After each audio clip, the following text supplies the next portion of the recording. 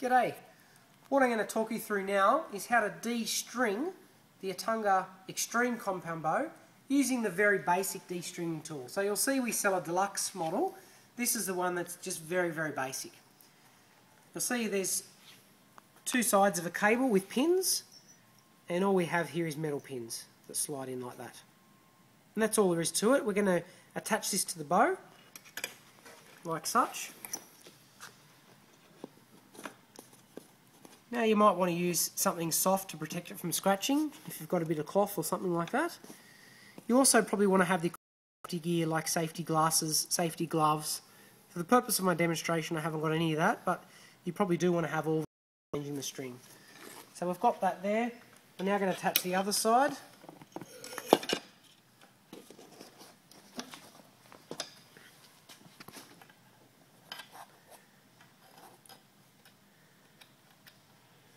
Installed both sides. Now what we want to do is we want to pull this up to take the pressure off the string so that we can replace the string. Now as I lift that up, I'm making sure that both of these steel rods are on correctly and are on evenly. As you can see, this one is not.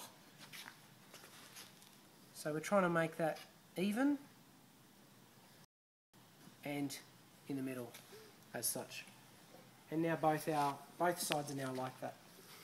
Now the other very important thing is before we start the pressure off, you've got to make sure you loosen up these bolts so the bow is on its weakest setting. This simply just won't work unless you do that. So we've loosened both these bolts 3.5 rotations from its maximum setting to make the bow as weak as possible. You must do that, otherwise you'll find this part very difficult. Now what we're doing is we're putting it down onto some carpet, and with our steel cap safety boots on, as you can see, we're going to, just like you would with a crossbow, we're going to take the pressure off the bow using our feet and our hands. And we just pull it like such, and that'll take the pressure off the bow, and then you'll have enough pressure off to replace the string. Thank you.